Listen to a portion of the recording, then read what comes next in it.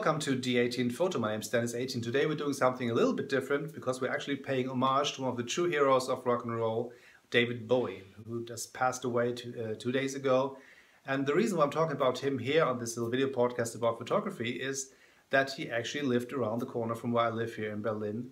And I've always felt some kind of kinship with him. When I first moved here, they told me that he lived around the corner in this little neighborhood. And I never really knew which house he lived in. So when I came home yesterday from work, after hearing that he died, I walked by a place where I always walk by, and there were people gathering there, and they were putting down flowers and lighting candles.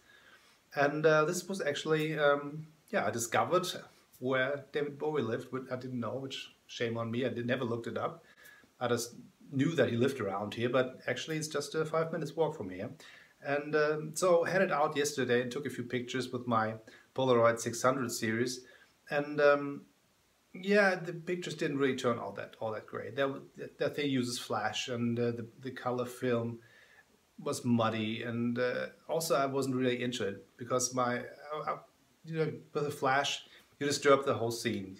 I felt really like an intruder, and I didn't really like to stay in that one place for a while and compose my shots, and I wasn't really happy with what I did there. So I said, well, let's get out of the way. Let's give these people some moments of contemplation to say goodbye to David, and don't disturb the scene with my flash and my loud camera and everything. So I packed everything back in and went back home. And today I walked back out there again, and it was a totally different scene. People were singing karaoke, singing his old songs, and basically just celebrating his art instead of mourning, which is very nice to see. And so I didn't really feel all that like an intruder this time. So I went back out again, went home, got my SX-70 and my tripod, and got out there and took a few shots with it. And this little thing is actually quite cool because it has a tripod mount, and you can stabilize the whole thing.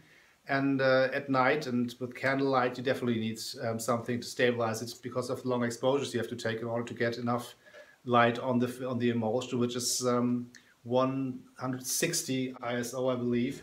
The film I used is the Impossible Generation 2 black and white SX-70 film, and with 160 ISO that's really not all that light sensitive, so you definitely need long exposures.